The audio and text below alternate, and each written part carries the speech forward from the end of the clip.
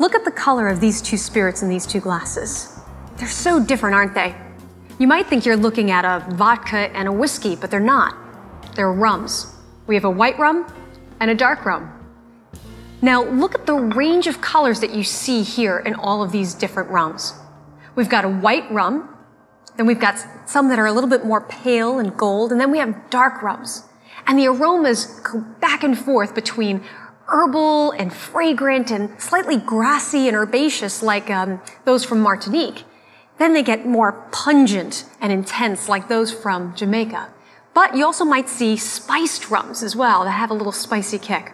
As you can see, rum is one of the most versatile spirits because it has such a range of styles. It's good for mixing or for sipping. Expensive sipping rums are actually very trendy right now. In this lecture, we'll taste the following: a rum agricole, a white rum, a gold rum, a dark rum, Jamaican rum, and a navy rum or spiced rum. As we've said in previous lectures, you don't have to buy all of these rums, or any of them, to participate and learn in the series, but the lectures will be more interactive and fun if you do. Watching this series can also be a good excuse to get people together. In this lecture, we'll make some cocktails with Dwayne Sylvester, mixologist at Bourbon Steak at the Four Seasons. If you'd like to make them with us, make sure that you get the list of ingredients from your recipe section in your guidebook. We'll make a classic daiquiri, a mojito, along with a caipirinha and a Mai Tai. Rum is based on sugarcane, which surprisingly isn't native to the Americas. In 1493, Christopher Columbus brought the first sugarcane to the island of Hispaniola in the Caribbean, which today is the Dominican Republic and Haiti. Sugar was the white gold of the 17th century, and Europeans growing sugarcane in the New World made a ton of money. The Spanish had sugarcane in Cuba, Puerto Rico, and Jamaica. The British had it in Barbados, the French in their colonies, and Portugal in Brazil. Who owned which outpost will play a much bigger role later when we talk about the influences on style and flavor. As I mentioned, rum starts with sugarcane, kind of like this one. The cane is crushed, the juice is extracted, and the cane juice is boiled. Then the cooked liquid is allowed to crystallize into sugar. And what's left over from the process is molasses. It's kind of syrupy and dark and very, very sweet.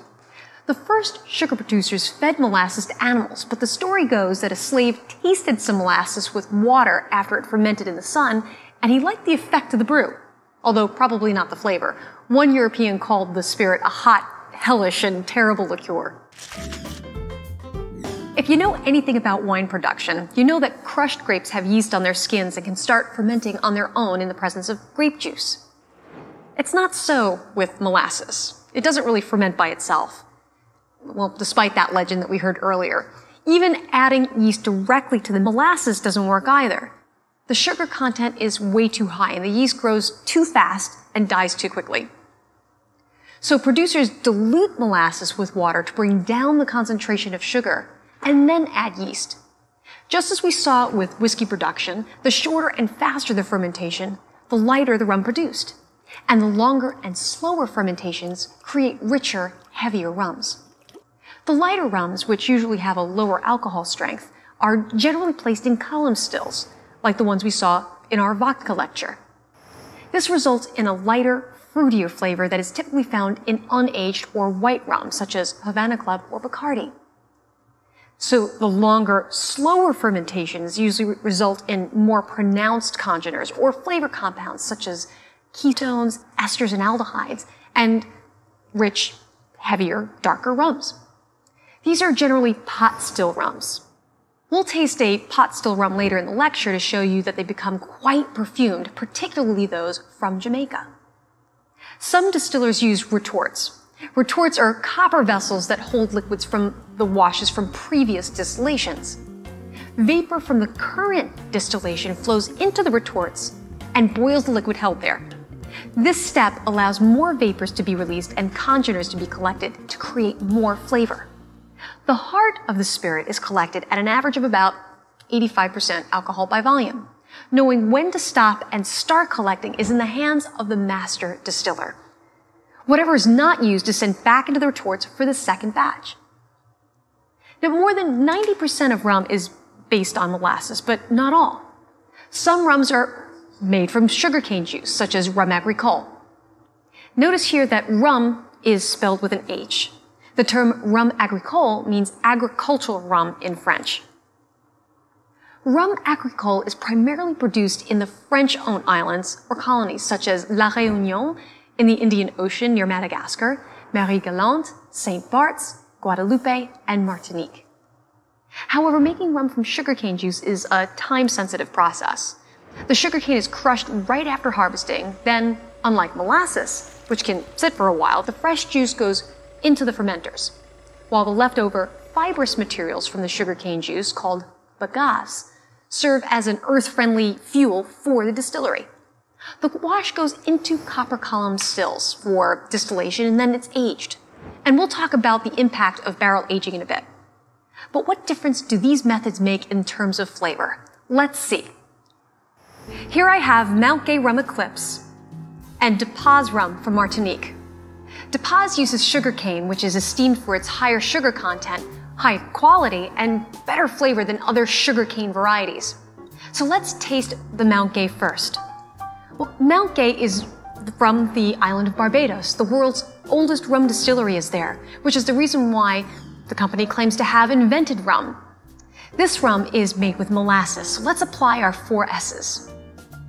See that it has a golden color? Let's sniff. You get some almost tropical aromas. You got some coconut, it almost smells like bananas, a little cream, and a little bit of vanilla. Now let's sip.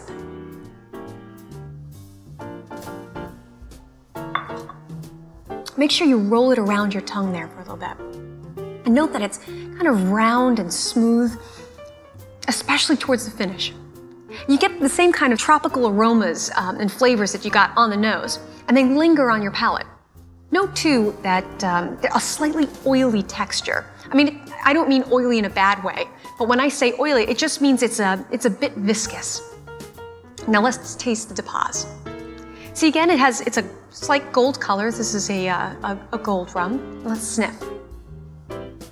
Notice immediately how fragrant and aromatic this is.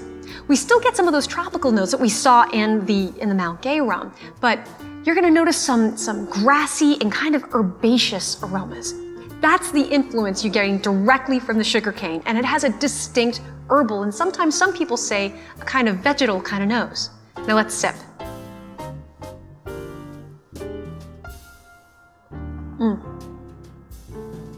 Again, roll it around your palate, and you're going to notice it's a little bit lighter than the one made from molasses. And now savor it. Notice the delicacy and the refinement of the rum as you savor it. Sugarcane yields a more delicate spirit, but that doesn't mean it's light in flavor. If you don't notice the difference, go back and forth between the Mount Gay and the De Paz. This time, you may smell even more molasses in the first one than you did before. So go back and forth between the two and really compare and contrast. The point is that the sugarcane base of the rum agricole yields a more pungent, aromatic, grassy, and herbal spirit. Another cane juice-based spirit is cachaça from Brazil. Brazil is the largest producer of sugarcane in the world, and most cachaça remains in Brazil. Only a small fraction gets exported. But what do we see gets blended into tropical cocktails such as caipirinhas, which we'll talk about later? Some of the French colonies do make molasses-based rums. These are called rum industriel. The quality is not as high as some others, and they are predominantly used as flavoring in bakeries and the tobacco industry. The maturation process has quite an influence on the finished rum. Here we have 3 rums that are aged very differently and finished differently.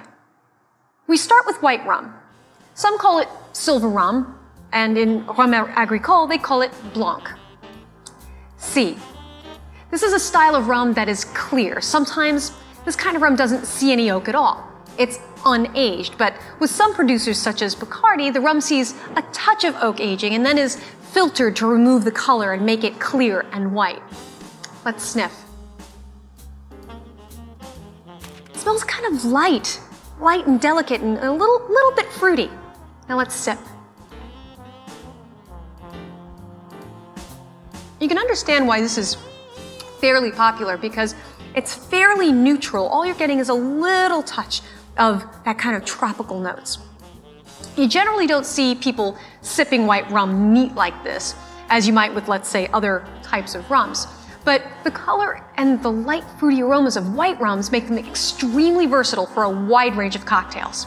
You can even use rum to substitute for clear spirits you may not prefer. For example, if you're not one of the people who like tequila for your margaritas, you might want to substitute a white rum in the place of the tequila in your margaritas. Now let's take a look at the gold rum. See the color? It's a deep gold, kind of pale tawny color. This can mean one of two things, either caramel coloring or it was aged in oak. Alcohol is actually an extracting agent, and the longer that stays in oak, the more color it extracts. There is no one set of rules of aging rum around the world. Various governments have different sets of laws. However, gold rum, also called light rum, has generally seen a minimum of 1 year of aging in oak barrels, or stainless steel tanks. Now let's sniff. You're going to notice some of those vanilla, coconut, and kind of caramelly kind of tones. This is from the vanillin and lactones that are inside the oak. Now, most rums spend time in oak casks were actually previously in bourbon barrels.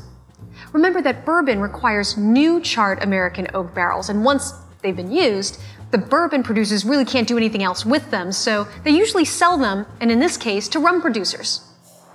American oak generally imparts such flavors as vanilla, coconut, and spices that you're getting in the rum. So let's sip.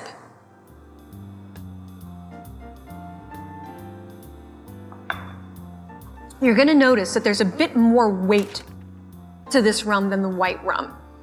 Some white rums have a more vegetal-like characteristic, but because oak is a porous material and allows oxidation to occur, some of those notes are converted to fruity esters. Also, this oxidation process actually softens the impression of the rum, which is the reason why you're getting some smooth kind of character. Notice how the flavors of the oak, like the vanilla and coconut, last. Now, did the flavors from stay the same from the attack to the finish? Notice how the flavors change. 10 seconds in, 30 seconds in, and a minute. Are you still tasting the same flavors? Remember, the longer the flavor lasts on your palate, the better the quality of the spirit. Gold rums are sometimes sipped, but many times they're put into cocktails. And gold rums have a bit of spice to them, which can add an entirely new dimension to cocktails, perhaps a little bit more than white rum. Finally, we turn to dark rum. Let's take a look at this. This one has a much darker color than the others. And you can tell it's seen a longer aging in oak. Different governments have different rules again, but the term dark rum, or reposado as it's called in some of the Spanish, former Spanish colonies, means that the spirit is aged for a minimum of 3 years in charred oak barrels. Now let's sniff. We go from subtle hints of vanilla from the gold rum to a little bit more coffee and toffee and darker caramel tones. The fruit flavors go from fresh and tropical notes, but like from what you saw in the white rum, to a little bit more like cooked fruits. Sometimes it reminds me of a dessert, maybe it reminds you of the same thing, of like bananas Foster, which the bananas are like flamed and caramelized. Have you ever struck a wooden match and noticed the aromas that you get? I mean, obviously the beginning part is sulfur, but if you pay attention as the flame moves along the middle of the match, you may notice some toast or even some spicy kind of notes. Try it and you see if you smell these, or the next time you're near a wood-burning fire, take notice of all those aromas that you get. Barrels are toasted on the inside before the first spirit is placed inside. This modifies the physical and chemical properties. It makes the lactones and vanillas available to the first spirit, and the caramelized wood sugars get absorbed into the spirit. The toasting and sometimes charring of the inner part of the barrels also has another benefit. It can remove some of the more kind of aggressive and edginess of the spirit and make it more smooth. Now let's take a sip.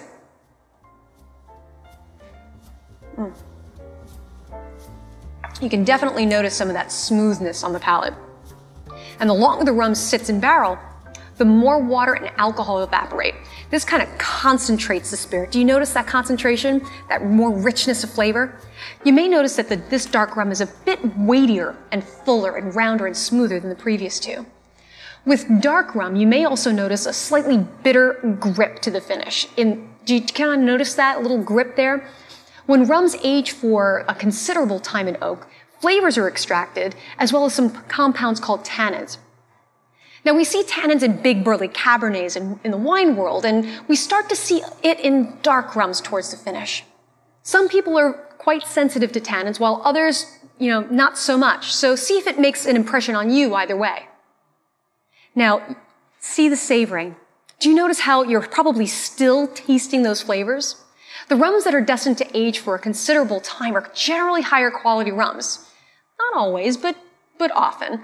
So for the distiller or producer, having a spirit tied up in barrels for years also means that their cash is tied up for years. So the spirit had better be of a better quality. They can charge more for it. Many dark rums are sipping rums, but they can also be used in cocktails that call for some, darker, more toffee and spicier flavors. We see then that as rums age in oak, their color deepens from white to dark. The aromatics go from kind of fresh and fruity to more of the toffee and caramel and the bananas Foster kind. And this concentration on the palate goes from a light and delicate to a rich, round, and smoother kind of rum. As we mentioned before, the rum's origins and history make a big difference in its characteristics. Rums from what were once Spanish colonies are known to have a lighter style. Bacardi is the best known example of Latin American style rum. Bacardi was founded in Cuba, but it's no longer there now. The firm has several distilleries across Central and South America. Here we have Bacardi, made in the Latin American style. Sniff it. You're definitely going to notice that it's light and delicate in its aromas, and you're going to get some kind of fruity aromas. Now let's sip.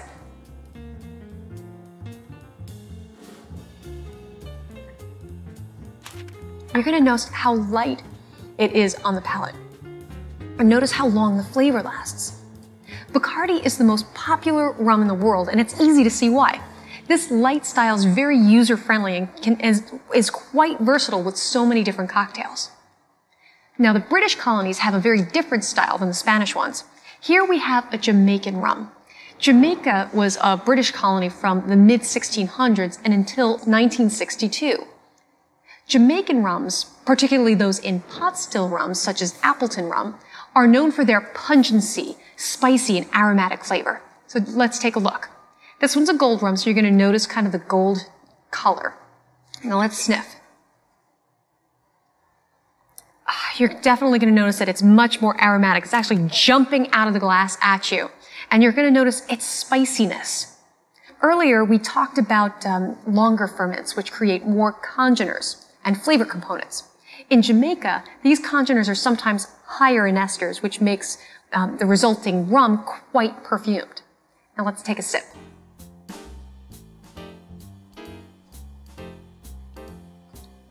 You're going to notice the weight of it on your palate. It's a bit richer and weightier, and you're going to notice it as you roll it around your tongue. It's a bit richer than the American style rum or the Spanish style rum. Now, also notice how long those spicy flavors are lasting. The British style rums add a bit of spice to mixers and cocktails and are served neat or on the rocks.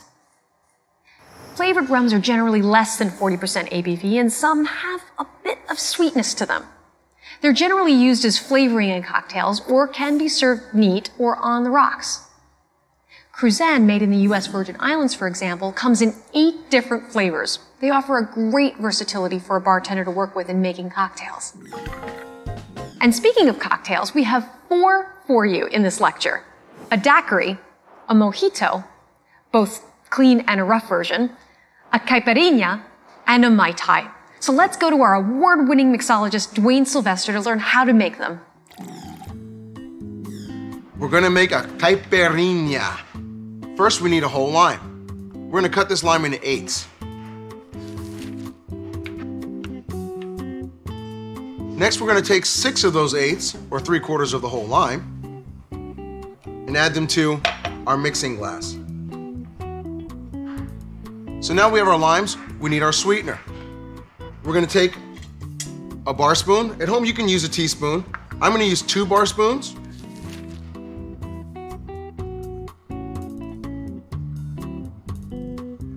Now I'm gonna muddle. Then we're gonna need 2 ounces of our spirit, cachaça. Fill your glass with ice, and then we add it to our mixing glass. Then we're gonna top our mixing glass with the other half of our Boston shaker.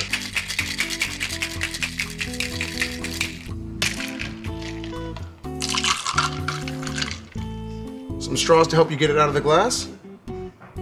You have your caipirinha. We're making daiquiris. We're gonna start with 3/4 of an ounce of fresh lime juice. It's important that we measure everything. 3/4 of an ounce right into our mixing tin. Then we're gonna also use 3/4 of an ounce of a rich, simple syrup. Now we're gonna choose our rum. I choose to use a white rum because it's crisp, it's clean, and it doesn't introduce too many additional flavors into your cocktail.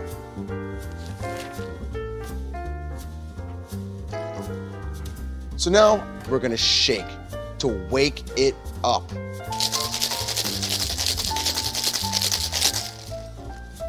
Now we're gonna double strain. By double strain, I mean I'm gonna use both my Hawthorne strainer and a fine strainer.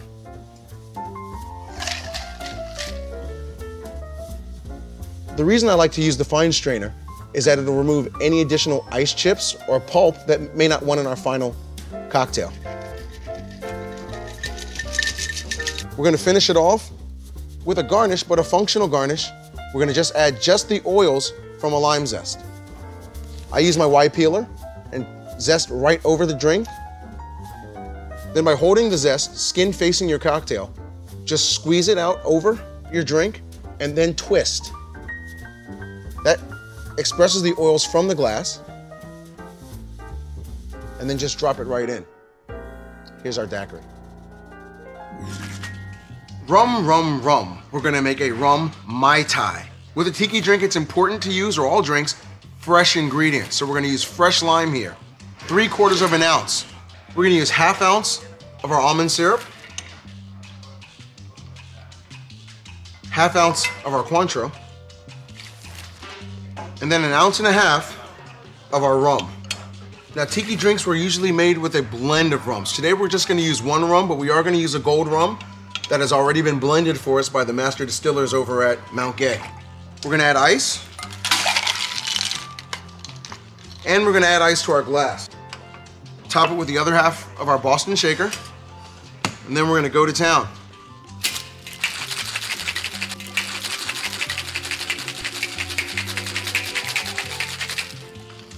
How long do you shake? Till it's cold enough. How do you know when it's cold enough? Look at your tin, it'll frost over. Now we're gonna strain this drink directly over the ice in our glass. Sometimes I'll double strain my drinks, but since we're serving this one over ice, I'm not concerned about the extra dilution that may happen. We're gonna use some mint. It's beautiful, it's aromatic. I'm just smacking the mint lightly to release some of those esters and aldehydes and aromatics. Notice I put it right next to the straw. When you pick up your drink to drink, you're gonna get that mint right in your nose. Also, I'm gonna add what's known as a flag. A flag is a combination of a cherry and another fruit.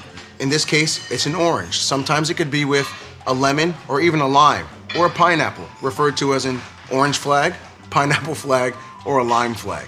Here's our Mai Tai. We're gonna make a mojito. So to start, fresh lime juice. Now I've squeezed some just before this, so we can go a little bit faster, but here we go. We're gonna make one mojito two different ways. We're gonna do a clean style and a style I like to refer to as in the rough. Both are gonna start with some fresh lime juice. 3/4 of an ounce. Notice I'm building one in our mixing tin and one directly in the glass. I'll let you tell me which one is which later. We're gonna add 1 ounce of simple syrup. Next for the mint, we have some beautiful mint here. So you wanna get a healthy pinch. This is about, depending on the size of your leaves, 8 to 10 mint leaves, okay? So for this one, I'm just gonna smack the mint. Add it to our tin. The reason I smack the mint is I wanna release some of those esters and aldehydes or flavors or aromas or oils or that mintiness. The same about a mint. We're gonna add it directly to the glass and we're going to use the muddler. By lightly pressing the mint, I'm not trying to make a mint paste here. I'm doing the exact same thing, releasing those esters and aldehydes and aromas and mintiness. Again, for a mojito, 2 ounces, premium rum. Now, why would I choose to do one mojito in a tin and one directly in the glass? Well, like I said, I call one a clean style mojito, which is the one I'm building in the tin, and then the one that's in the rough, which this in the rough has all of the mint sprigs and everything that you see floating in it that everyone associates with the mojito. For me, sometimes that gets to be a little tricky with a straw because the mint might run up your straw. And mint, when I drink a drink, I want to drink a drink, not necessarily eat a salad. However, there's other tricks that we can use, and I'll show you that one too, to keep that mint out of your straw and out of your teeth.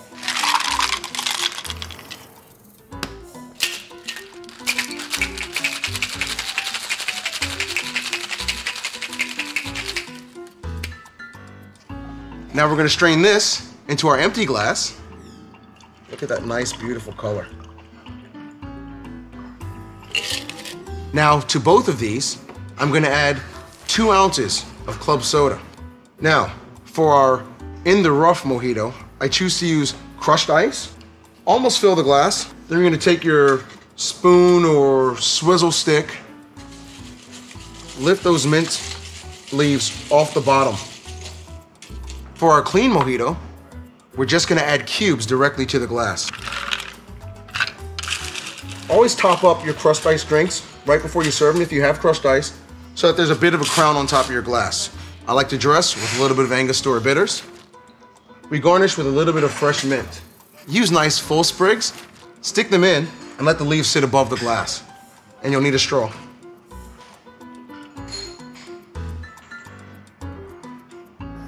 Clean, in the rough. Enjoy.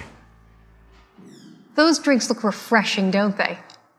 In the next lecture, we'll head straight to Mexico to look at 2 nearly identical spirits based on plant material, tequila and mezcal. They're both made from the agave plant, but only tequila is made from the high-quality blue agave. If you want to taste with me, you're going to need the following: a silver rum, a blanco tequila, a mezcal, 100% agave tequila, and they should be the same age as the mezcal, like preferably reposado, a Highland tequila, or a blend tequila, a lowland tequila, preferably one from Herradura, a Joven, or gold tequila, and an añejo. If you'd like to taste the cocktails with us, look for the list of ingredients in the recipe section of your guidebook. Many people have a kind of love-hate relationship with tequila, but before you make any rash judgments, based perhaps on some bad experiences in college, note that the tequila has a wide range of flavors and may be one of the most undervalued spirits available, which is good if you want to participate in the next lecture. We'll also learn the facts about that fiction about the worm in the bottom of the bottle. So until next time, cheers.